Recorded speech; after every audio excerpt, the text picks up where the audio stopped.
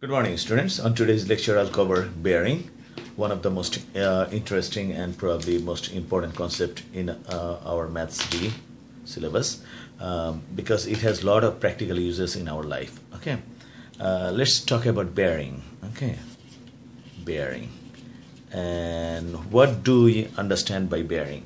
Bearing is the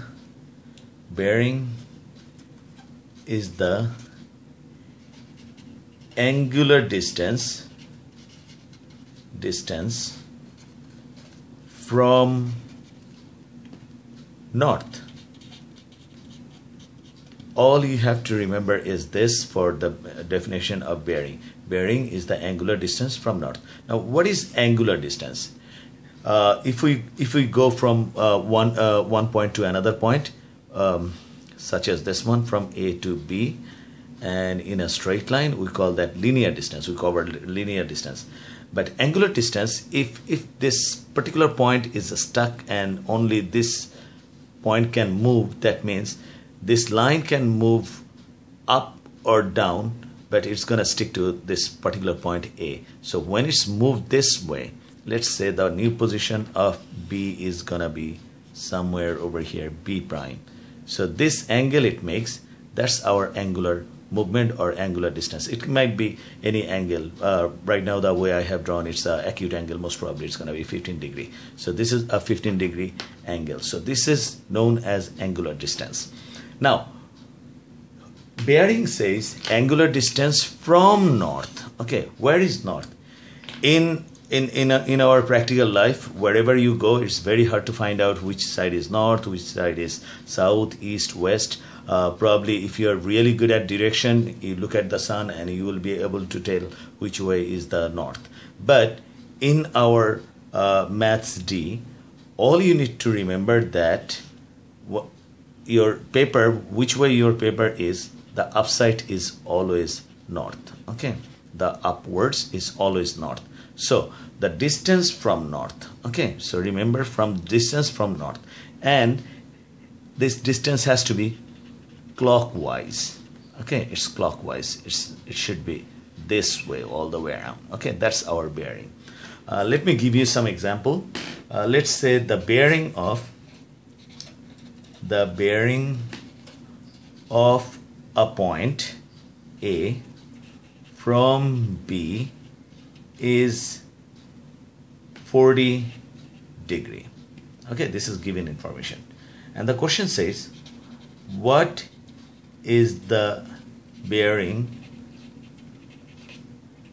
of B from A?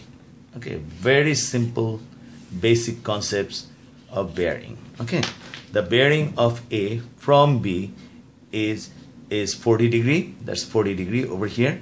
And the question says, what is the bearing of B from A? Let's try to understand the first sentence of this, the bearing of A from B. One of the important point is wherever it says from B. Okay, let's say this is the point B over here. Okay, from B. Now what you need to do, just draw a plus sign on this particular point B, and upside is gonna be north. So A is angular distance from north of B, 40 degree. That's what bearing is. If you take the protractor and you just place it over here, you can find out 10, 0, 10, 20, 30, 40. 40 is somewhere over here. But most of the time we're going to do calculations, so we don't need geometry box. But from this north, if you just move 40 degree clockwise, somewhere over here is going to be our B, A. The bearing of A from B is this 40 degree. Okay, that's what the first line is saying. The angular distance of A from B is 40 degree. Now the question is, what is the bearing of B from A? Now remember what I said, that from B, whatever is comes after from, after the word from, you just box it out or circle it. This is right now is from A. So I have to draw a plus sign on A. So upside is north.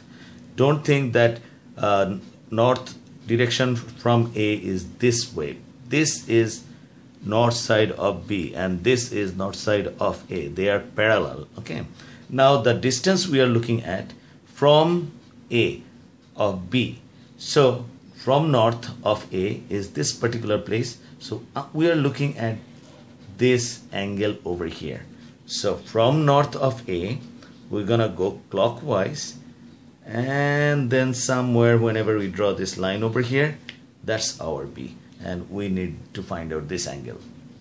Now you have to understand some of the geometrical concept. Whenever we have two lines, two parallel lines, okay, and if I have a transversal line like that, transversal line is a line that intersect a series of parallel or non-parallel line. Now these two angles are known as alternate interior angles. Okay, these two as well, alternate interior angles, and this are alternate exterior angles. I'll explain that in some other videos of mine. Okay, right now this angle, these two are parallel line. Okay, I'm gonna use a different color. These two lines are parallel. Okay, this is north of B, this is north of A, and they are parallel, and this is the transversal line if you look at here. So this angle and this angle has to be equal. It's 40 degree, and this angle over here we already know that's gonna be 180 degrees. It's a straight angle. So the required bearing, or the bearing of B from A equals to 180 degree, the whole angle from here to here, 180 degree plus 40 degree, that's going to be 220 degree. That's our answer for this particular question. Now, to solve bearing problem, you have to remember a few things. One thing, always the angle is from north. The angle you are trying to find out from north. Okay, measure the angle or calculate the angle from north. That's the first thing. Okay, then these are things to remember. Things to remember. Okay, from north, always measure it's from north. Number two, okay, then it should measure clockwise direction. Clockwise direction. Probably this is the only one place of O-level maths you will find out that whenever you go clockwise direction, the angle is positive. Okay, every other concepts, most of the concepts of especially in admaths, all of them are negative if you go clockwise. You should know that. Okay, so remember these things. Measure the angle from north, and things to remember. Number two, clockwise direction. Always clockwise direction. Don't go anti-clockwise direction. Number three, when you read the question, okay, box out from. Okay, from, box out or circle out the letter that comes after the word from. Okay, and draw a plus sign on it. Okay, and one thing I didn't mention over here, I think I'm running out of space, and always try to give your bearing in 3 digits. Okay, write your bearing in 3 digits. If you look closely, the question, when I write it down, I wrote it down something wrong on purpose. The bearing of A from B is, we are not gonna say 40 degree or 40 degree. We have to put 3 digits. So in front of it, we have to put 040 or 040 degree. Okay, and this one is angle. Okay, it's not bearing, it's angle. So angle is 40 degree, 2 digit is fine.